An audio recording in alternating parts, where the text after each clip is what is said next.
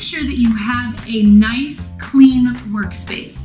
So maybe you can set up at your kitchen table, dining room table, maybe your countertop.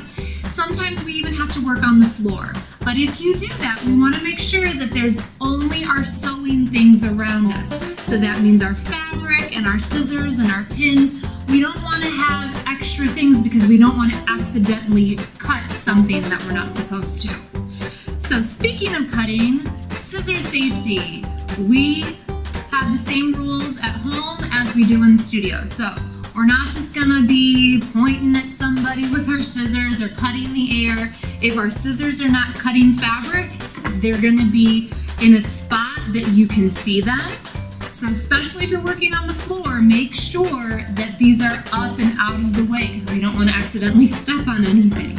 So we want to make sure that when we're using our scissors, we keep them kind of on the table or on a flat surface. We don't want to be cutting our stuff up in the air.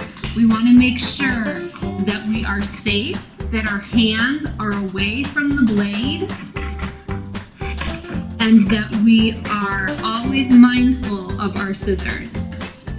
You can use smaller scissors if they fit your hand better, but we want to make sure that we have scissors that go easily through our fabric.